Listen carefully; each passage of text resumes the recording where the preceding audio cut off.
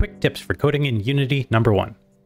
In game development, normalized vectors are commonly used to represent directions without considering distance.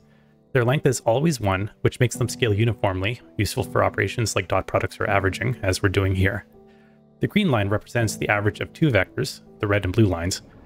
Notice that while the red and blue vectors both touch the outer white circle, the green line does not. That's because averaging places this endpoint directly between the endpoints of the red and blue vectors, resulting in a shorter length every time. Now, if we were to stretch the red vector so that it's longer than the blue one, the green line adjusts to reflect the midpoint between their endpoints.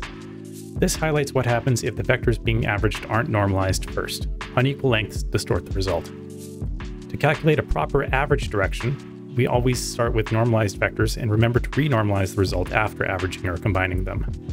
Thankfully, renormalization is easy to do using the vector's built-in convenience property. This avoids scaling artifacts and ensures consistent directional behavior in your game. Happy coding!